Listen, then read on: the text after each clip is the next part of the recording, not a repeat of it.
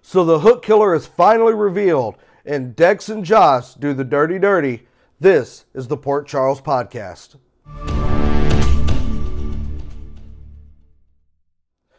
Hello, fellow GH fans, and welcome to the Port Charles Podcast. This is episode 10, and yes, the very first video edition of the Port Charles Podcast.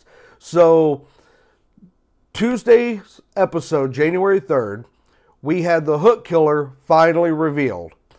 Doesn't make a whole lot of sense to me, but here we are. And the hook killer is none other than Heather Weber? How does this make any sense? How does somebody who is locked up able to get out and commit all these attacks and these killings? And please, writers, don't go with a twin storyline here. Please don't tell us that there is some long-lost twin of Heather Weber out there that's committing all these attacks. But it's going to be interesting to see how they write themselves out of this. It doesn't make a whole lot of sense on the surface. Maybe they have something spectacular in mind. I don't know. I hope so. Hopefully. I don't know how you write and work your way out of this corner that you've now painted yourself into. But we had Jocelyn on the docks. The hook killer comes out, attacks her, or tries to attack her. Jocelyn, being her mother's daughter, fights back, and Britt comes to her rescue. The hook killer then goes after Britt, but of course Dex shows up because wherever Jocelyn is, at any moment in time, Dex has to be there. So he shows up, shoots the hook killer in the arm, despite Dex being a former military guy, and I would assume pretty proficient with a handgun. Doesn't hit her in the body, shoots her in the arm, and I pray he was not aiming for the arm, because what happened if he would have messed up and shot Britt in the face? I mean, I guess, Britt wouldn't have had to worry about going out thanks to some disease. She would have been just shot in the face, I guess. I don't know. But anyway, so the hook killer runs off. Britt stays at the pier there.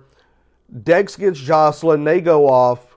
And Britt's there to give the story to the cops. Also, we had the appearance of Esme.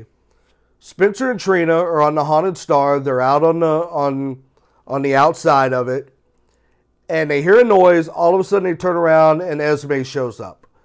And she goes to say something, collapses, passes out. Apparently, she has hypothermia because I'm assuming Spoon Island is right next to the Haunted Star.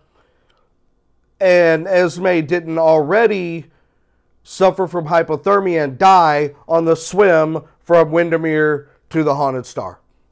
So apparently they must just be right next to each other. I don't know. The only way that makes any logical sense. Esme shows up. She gets taken to General Hospital. Spencer calls Elizabeth because Elizabeth was once attacked by the hook killer, who they still believe to be Esme. Not knowing that Elizabeth has been helping Nikolas keep Esme captive this whole time, because Nikolas is freaking out because Esme's gone. Now he's really freaking out because she's been found. So they rush to General Hospital, and of course Dante, the only police officer on the scene, and it's always a detective. You notice it's never like just regular street cops that show up to question anybody. It's always either a detective or the police commissioner. Maybe they just are running out of cops. I don't know. You would think that they wouldn't have suspended Chase, since they obviously have such a need for regular police officers on the PCPD. So they show up to General Hospital. Dante wants to go question Esme. Here's what I'm thinking. I'm thinking that Esme is not going to give up Nikolas and Elizabeth on this. I think it's going to be one of those things where she just pulls an I don't remember what happened, or I was on the run, I fell in to the harbor. I swam. Got to the Haunted Star. I don't really remember a whole lot in between there. I don't think she's going to give Nikolas and Elizabeth up because she's still going to need help with this baby, provided that the baby is still alive and well. She's going to need help, and I think she's going to hold this over Nikolas and Elizabeth's head. I have a really good theory, and I'm going to come back and do another video about my theory. Not necessarily what I think is going to happen with Esme, but I've got a really cool idea that I think that if I was writing, this is what I would do with Esme, but I'll save that for another video.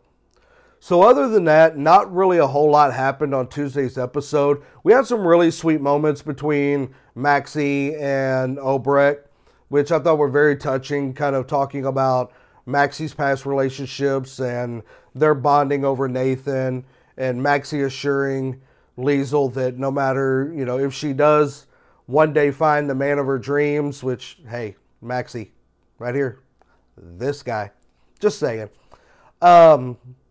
that she still won't ever forget Nathan. And by the way, Maxie, I'm totally okay with that. I mean, if you want to, this guy right here, this guy, you could remember Nathan all you want to. I have no problem with that. I am not the jealous kind. So, other than that, nothing really happened. Carly and Drew were late to Britt's birthday party. You would think that they had better timing skills than to show up after midnight. Then we had some boring conversation between the two about the previous year's New Year's, and then they talked so much about wanting to go someplace warm, but yet they still stayed out in the cold on the pier. I don't know. Dex and Jocelyn finally doing the dirty. I guess Jocelyn just can't get around to breaking up with Cameron. Everybody's got to be a cheater, I guess, in Port Charles. Nobody can just, this takes me back to, what was it, a week or so ago when Austin and Maxie broke up.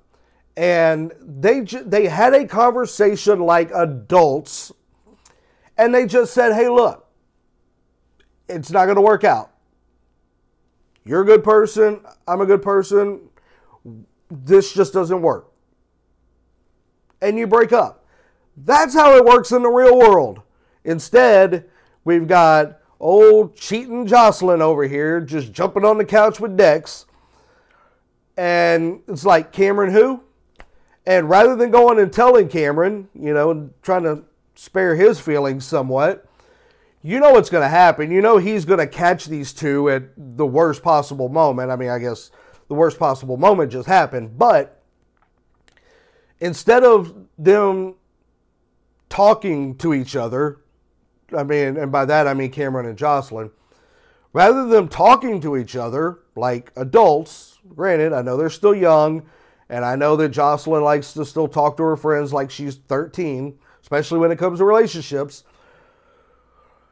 Rather than just talking to each other and saying, hey, this doesn't work anymore, I'm not feeling it anymore, I just want to be friends, whatever the case, Jocelyn's just going to keep doing this song and dance with Dex, and Cameron's going to end up getting seriously hurt over this whole thing. So, anyway, folks, that's all I've got. That's it for Tuesday. Again, Hook Killer revealed. They're going to have to pay off this Heather Weber thing. I just don't know how you get to it.